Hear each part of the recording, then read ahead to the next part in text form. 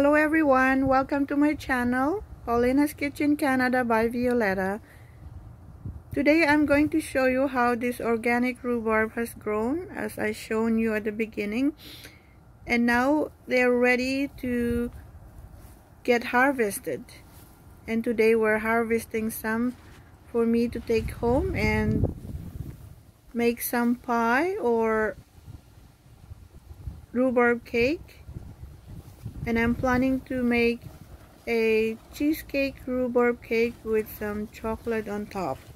So stay with me, and I hope you will like this video and watch till the end. In the meantime, please click the like, share, and the subscribe button to support this channel. And also don't forget to click on the notification bell down below of this video to keep you updated of my new uploaded videos. So here my friend John here is pulling some of the fat rhubarb stems, which means they're now ready. And it's rhubarb season, and it's perfect for them to pluck them up, and time to make some rhubarb strawberry pies or whatever dessert you're planning to do out there using this wonderful rhubarb plant. Did you know that rhubarb is the most undermined plant, but it's got a lot of nutritional value or benefits to our body and to our health?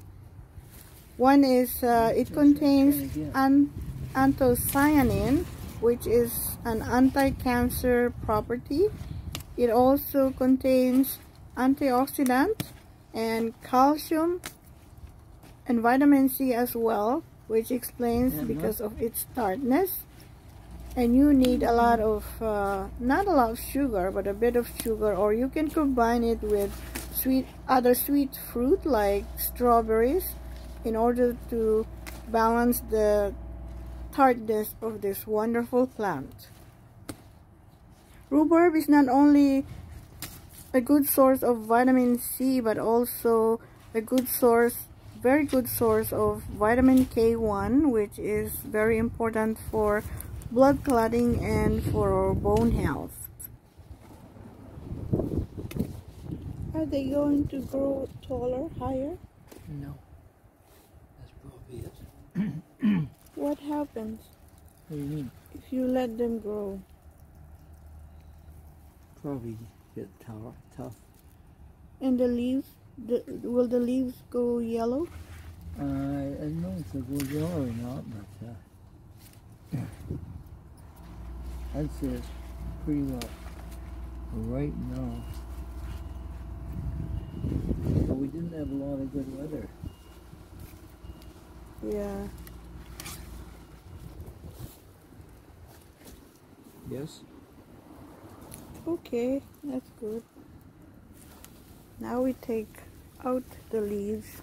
Unfortunately, no matter how big the leaves are, the rhubarb leaves are not edible, and they can be poisonous and fatal. It could give you vomiting and diarrhea. John will just have to spread this huge and big leaves onto his organic garden for fertilizer, and also to deter the weeds from growing up so quick. Too bad we can't. The leaves aren't edible. No, I think they're poison. Yeah, they're poisonous.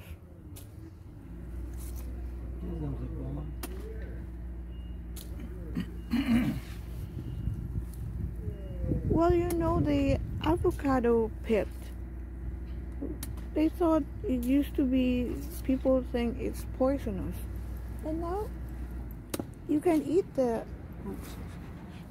other way around. You can eat the avocado pit. Did you know that? No. Well, I used to think tomatoes are poison too. And also they're eating banana peel. That's ridiculous. It's only for pigs.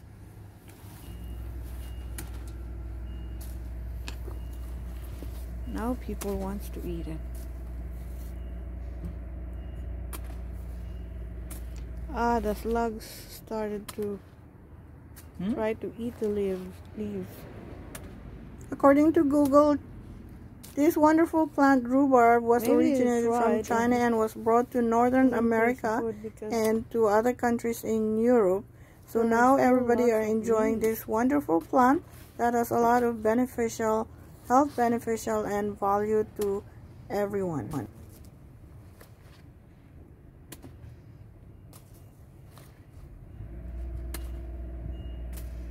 I used to sell this by 100 pounds. Oh. Organic. Yeah, these are organic rhubarb. Rhubarb comes in different varieties. Some are red in color and some are green in color on the stems. You still taking pictures?